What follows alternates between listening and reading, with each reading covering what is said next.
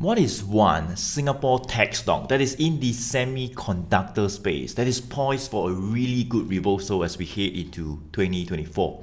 Hey guys, Joey here, top tier MyZero trader in Philip Securities, and in this video I'll be sharing with you just one Singapore tech stock that has been in my watch list over the past few months, and it seems like we are seeing some really good price actions coming back. So if you know, for the US market, we have seen strength in many of those semiconductor stocks like Nvidia, Applied Materials. Many of those have gone up by more than 20, 30, 40% over the past couple of months as we near the end of the rate hike cycle. Alright, so because there's talks about rate cuts maybe into next year, that's where we are seeing a lot of strength in many of those tech stocks that sold off heavily in 2022 when the rate hikes actually started, right? So in the Singapore market, there's one stock that I like that has not really been moving much. It has not really recovered much like what we're seeing in the US market, like those semiconductor stocks I talk about. But we are seeing some signs of strength, and there could be a potential reversal coming up if we were to breach certain key levels, certain key resistance levels that I'll be talking about, and why I like this particular stock in the Singapore market, right? So if you don't know what stock is this, make sure you watch this video all the way to the end and you see if you're in time to ride the entire reversal or maybe even the uptrend of this stock in the Singapore market. Let's go. Well, this stock is called Franken, F-R-E-N-C-K-E-N, and this is where we were for Franken just about 3 months back. You can see right over here, we were actually consolidating below this 95 cents. So 95 cents was a very key resistance level whereby we touched in May, in June, July. We came back down and we headed back to this very key support around that 80 cents, right? But somewhere around August, you can see right over here, that was when some upside targets were drawn as we broke that 95 cents resistance level we have traded below for about 3 to 4 months. So upside targets were drawn from 95 cents all the way up to about $1.20 right over here, $1.20, and that would be about a 24% upside, right, to about $1.20. So that was about 3 months back whereby upside targets were drawn and to about 120. So let's see where we are right now for Franken, and if there could actually be more upside, and what do we actually want to look out for.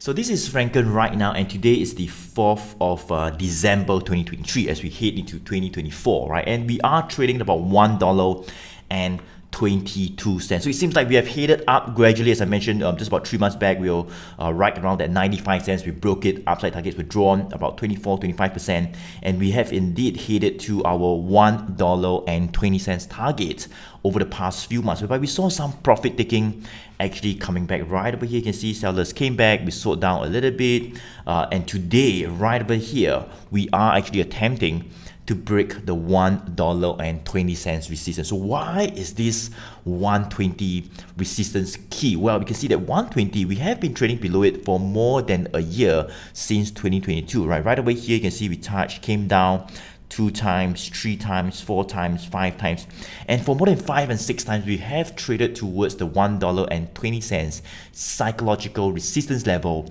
and we have sold off, right? So that is a very, very key resistance level whereby you want to take note of, and that's what we have in mind as well, whereby if we can firmly break above this 120, well, then I would say that the uptrend reversal, right, towards the upwards direction can really start to happen more aggressively, all right? And why do I say that? Well, it seems like we have already found a bottom. As you can see, since last year, somewhere around like October last year, we have found a bottom around that 80 cents. So this is something like what we call a triple bottom. So 1 time we touched, 2 times, 3 times. So 3 times we headed to these levels. Let me just remove this little resistance. You can see that that is pretty much the range from 80 cents to 120 right now, whereby we have traded below for more than a year, and that's what we call a triple bottom, whereby we touched like 1, 2, 3, rebounded from it as the trend started to stabilize and even flatten out. You can see, right, last year, as I mentioned, when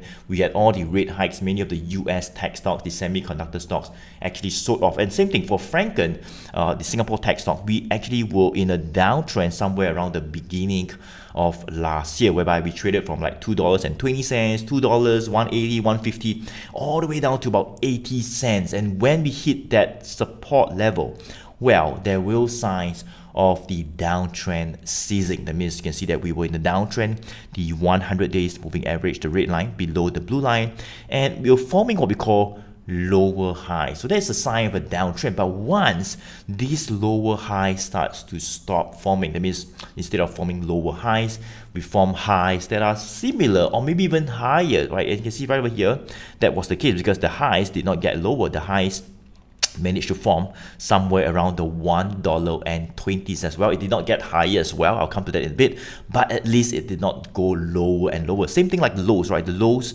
at about that 80 cents, it stopped getting lower than 80 cents. 80 cents became what we call the base support, right? Over the past one over year, whereby we rebounded like 3 times. So that is a good thing. It shows that the downtrend has stopped, all right? And we are at least turning to a sideways trend and potentially even an uptrend, right? So what could lead to the uptrend really forming and all the way back up to like $182 and $2.50, right? What could happen? Well, I would say that this 120 resistance level will be key, and we want to break this level firmly. And why do we want to break it? Well, you can see that right over now, the moving averages in terms of the longer term trend, where I can see right over here, the 100 days moving average, the red line has finally crossed back above the blue line, and slightly, both of these two lines are starting to slope up right now. And also the 20 days moving average, the green line, you can see that the short-term trend was pretty much up right over here when we broke the 95 cents. As I mentioned, right, 3 months ago, we draw some upside targets whereby the 20 days moving average, the green line was sloping up. So short-term trend was up. We shot up all the way from 95 cents to 120. And the green line, the 20 days moving average line, you can see right over here started to flatten out as we started to consolidate. But right now, you can see that this 20 days moving average line, this green line, let me just zoom it in for you.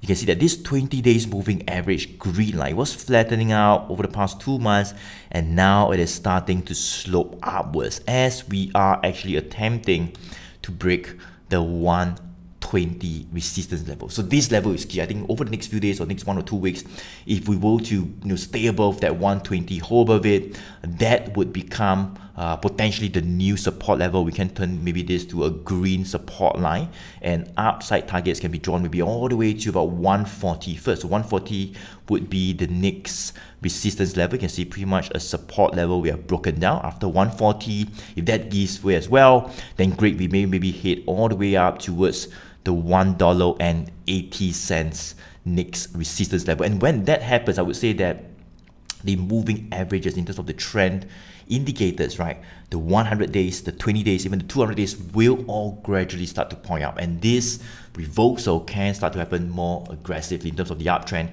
It could really start to take shape more firmly as well. So let's take a look at what it says on my 1GT system. So I have a system called 1GT, which stands for One Good Trend. It's pretty much based on the One Good Trend strategy or framework that I've used for more than 10 years now. So this system kind of guides us on stocks like this, and also when to get in and when to get out as well. So let's take a look at this system to see what it says.